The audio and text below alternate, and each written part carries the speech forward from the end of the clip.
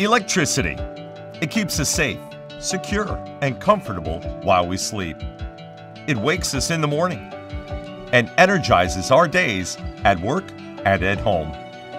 Under normal operating conditions, our electricity delivery system is extremely safe and reliable. But when a storm or motor vehicle accident damages our electrical delivery system, even when built-in system protection devices operate as they should, we should all be on alert. In a matter of moments, a system that was extremely safe can become life-threatening. When responding to an emergency that may involve electrical facilities, just as in the case with any emergency, don't become part of the problem. Remember, survey the scene for possible electrical hazards, particularly down power lines. If you identify or even suspect such hazards, contact the local utility company immediately. Always assume all power lines are energized. Even lines that appear dead can be deadly. Never attempt to move a down power line. Never cut a service wire that supplies electricity to a home or business, and never remove an electric meter. Secure the area to protect yourself and the public. Keep your distance from any suspected electrical hazards. Also, keep yourself and your equipment at least 10 feet from power lines. That includes service lines entering a building. When entering a structure, be alert for electrical hazards.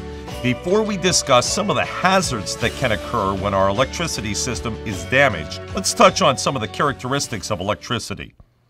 Our live line demonstration illustrates the properties of conductors and insulators and provides clear evidence of the possible hazards of electricity. Hazards you will often encounter in responding to emergencies. The setup for this demonstration consists of a scaled-down electricity delivery system, utility poles, power lines, and a pole-mounted transformer like you see along streets and roads. This demonstration system operates at 7,200 volts. Our motto here at RG&E is stay clear, stay alive. Any power line or any line that's on the ground is to be considered hot, live, and dangerous. We're going to be going through some different demonstrations here, showing you what the potential can be and the dangers of electricity. To ensure the safety of our line mechanics, a member of the team will control when the demonstration system is energized and when it is not. Our system is designed to sense short circuits, sudden demand for unusual amounts of electricity. If a power line falls on a poor conductor, for example, the system protections may not function as designed, allowing the line to remain energized.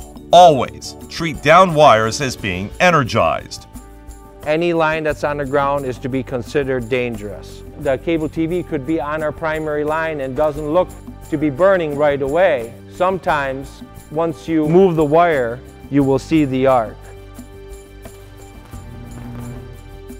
90% of outside power lines are not insulated. No line is safe to touch ever. So we got Rocky the squirrel. It's a wooden squirrel, but we have a wire run on the back of the squirrel. The reason we ran that wire just represents the internal organs and being conductive just like us humans would be. We're made up of 70% of water and also of salts, so that makes a squirrel a good conductor, just like us. Like being a bird on the wire, if he's lucky enough, he's on the conductor, but as soon as he creates a path to ground, you will find that it can cause an outage and can also cause problems. Now the fuse blew because the squirrel made contact to the ground, which could cause an outage. An energized wire often makes no noise and doesn't spark, leaving the impression that it is de-energized. Always treat down wires as being energized. Lots of time we get the question, if a power line is down, how close can I get to it? So here we're going to show you that 7,200 volts can travel through the earth enough to light up this house. And we're going to simulate the power line falling down onto the ground by him taking the shotgun, the insulated stick, and putting it down to the grounded box, which would represent the earth.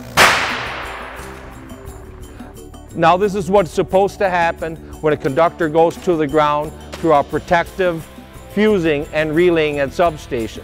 But this may only happen 2/3 of the time. So therefore, we consider all conductors that are on the ground hot, live, and dangerous. Now, a lot of people wonder when their power is out, they see us driving around and drive by the house. We have to make sure that power lines are all clear from trees before we re-energize.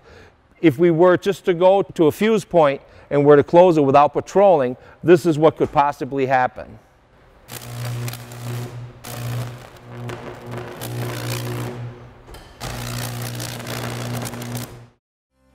The molecules in wood are far apart, so it becomes difficult for electricity to jump from molecule to molecule. The higher the voltage, the easier it is for electricity to move through wood. And if the wood is damp, it changes the equation, and wood becomes a good conductor, even at low voltage. Voltage is the pressure that pushes electricity along, like water through a hose. Amperage, or current, is what kills. It takes less than 1/4 of 1 amp, the amount used by a 25-watt light bulb, to put a heart into irregular beating. When you come to an emergency situation, that you don't rush just out before taking a good assessment. If you were to drag the fire hose across the energized area, not only the person dragging the fire hose could be in trouble, but also any personnel that is near or on the fire engine.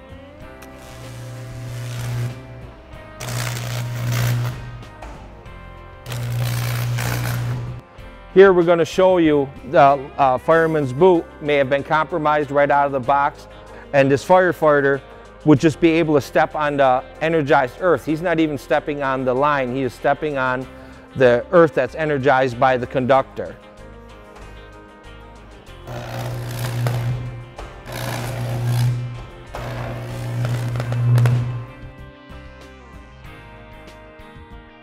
The hot dog pretty much represents flesh of a finger.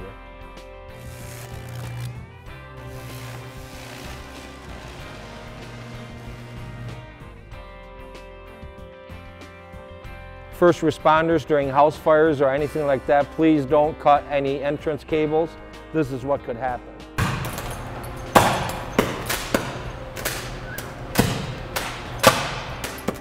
A lot of utilities have been installed underground, and before you do any excavation, it's a free service. You can get your utilities staked out, meaning gas, phone, cable TV, and obviously electric. Safety is at stake. If you were just to go ahead and dig someplace, you could come in contact with a primary or even a secondary line, and this is what could happen.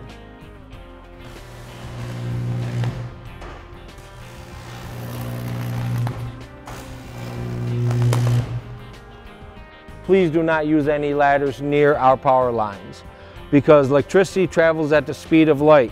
As soon as you make contact with this primary conductor, you could be in a lot of trouble.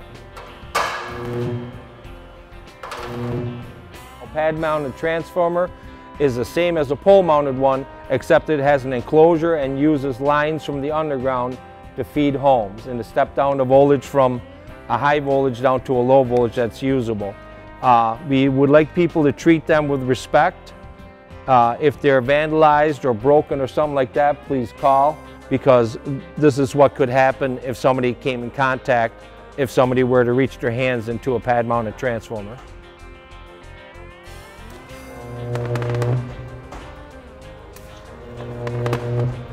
If you get to an emergency situation where there is a piece of rope or twine or kite that has made contact with our power lines, don't touch it, because we're going to show you that 7,200 volts can travel through that cotton kite string, and enough voltage will go through to light up the house at 120, 240 volts. On rare occasions, most often as a result of a motor vehicle accident, a power line comes down on an occupied vehicle. The first thing to remember is to stay away from the energized vehicle, and unless there is imminent danger such as fire, instruct the occupants of the vehicle to stay put until the utility crew arrives to make the situation safe. Everything's okay, folks. Stay in the car. If there is imminent danger, instruct the occupants to jump clear of the vehicle without touching the vehicle and the ground at the same time. Then they need to shuffle away from the vehicle, keeping both feet on the ground to avoid electrical shock. It's a safe haven when a live wire falls on it, but that's because electricity always seeks the easiest path to ground. In this case, on the outside of the vehicle through the tires, and into the ground. When responding to an emergency that may involve electrical facilities, don't become part of the problem. Remember, as a rule, first responders should stay back as far as possible.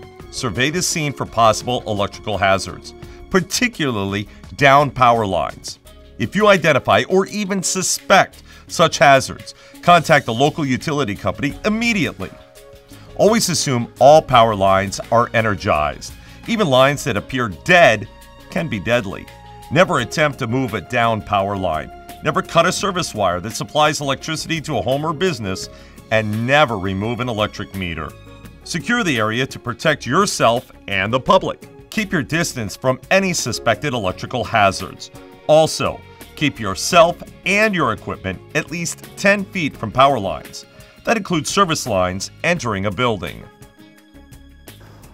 The biggest thing that I can tell you as far as a first responder is you're going to have to keep your awareness to a heightened level so to keep yourself safe. Be aware of the surroundings.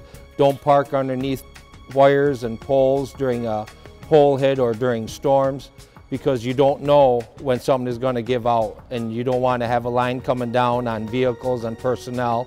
And also just keep the public safe, keep people away from the dangers. And just that big picture, and what we always say here is stay clear, stay alive. For more information on electricity and responding to electrical emergencies, please visit aegislink.com. For information on responding to natural gas emergencies, please visit NYSEG.com or RGE.com.